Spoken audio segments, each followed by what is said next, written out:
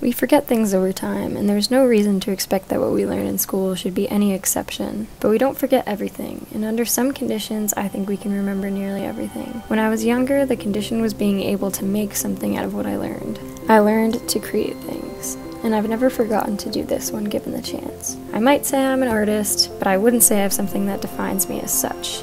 I just make things. Most artists work hard to develop a personal style and remain consistent. I've never had this instinct.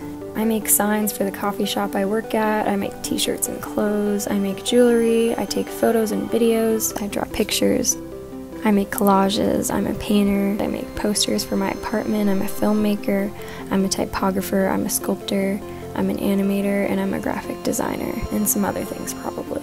All I really do is rely on creativity to satisfy my curiosity and desire for innovation.